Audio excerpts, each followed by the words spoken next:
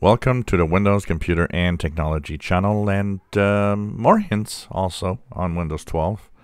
And these come from different developers and some Twitter users that are quite close to Microsoft, like DeskModder and others on Albacore and so on, that often have these little tweaks and info. So we talk about minimum requirements. In Windows 12, the biggest thing that I think everybody's going to watch and wonder is its minimum requirements. I think that's going to be the thing before we see an interface or anything. Is will they be even more tight? Will they, make it more difficult for people to upgrade and have to buy new PCs, and what could be? So we know a few things that might actually be what will be asked for Windows 12. First of all, there was talk about SSD drives. We talked about how Microsoft was even thinking that maybe one of the future versions of Windows 11 would make SSD drives mandatory. And there's an understanding for this, because SSD drives are so fast that it clearly changes how the operating system works and how fast everything is done. Today's SSD drives are also quite inexpensive, and I get why an SSD drive will be a minimum requirement. And everybody kind of thinks that SSD drives will be the minimum requirement for Windows 12. They will also be a minimum requirement because hints are that Windows 12 might actually have the updated REFS file system. So they would move on to a new, more advanced file system that has more capability for the future.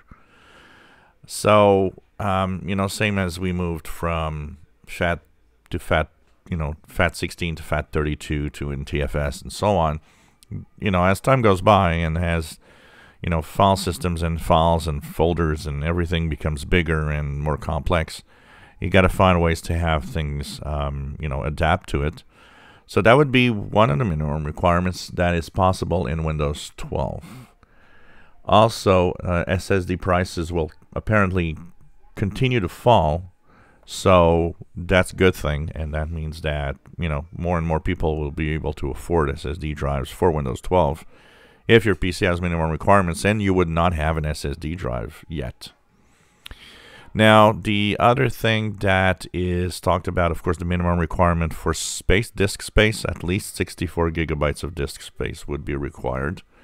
So, once again, you would have to have a decent minimum drive to have the space required for the operating system. So in my case here, I got a 1 terabyte, and this is becoming more and more common that people have at least 256 and 512 SSDs and even more. So that would be mandatory. We know that TPM 2.0 will be still a minimum requirement for Windows 12, and of course I would guess that there's a possibility that the tools we have, like Rufus, that changes that today, that removes these minimum requirements, might still work, and you might still, have a possibility of unsupported Windows 12 installs. The CPU requirements would stay the same. So that means what we have right now, that Windows 11 is as a minimum requirement, that would stay in Windows 12. And for Windows 12, that becomes a little more, I'd say, natural, because Windows 12 will have appeared basically kind of, 3 years after the release of Windows 11. 3 years is a long time in technology, and so there's a lot of the PCs that weren't compatible that have been changed in that 3 years.